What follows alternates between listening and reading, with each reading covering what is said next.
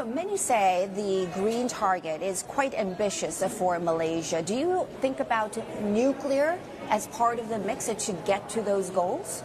We are carefully looking at nuclear as one of our paths to decarbonization.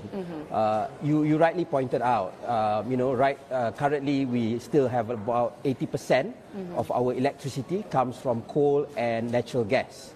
And we have declared no new coal plants, and that will mean that we will eventually probably import our gas through LNG imports.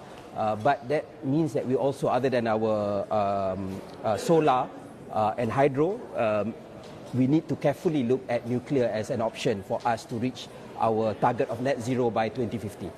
How do you think the palm oil conversation will be resolved with Europe? And of course, you're trying to pursue other markets, such as China. Is that enough? Are you still engaged in conversations with the EU side? Definitely. We believe that Malaysia has shown a good example. We recognize the challenges, the problems of the palm oil industry. But when we talk about Malaysia, our palm oil industry is basically now all sustainable palm oil under our MSPO standard.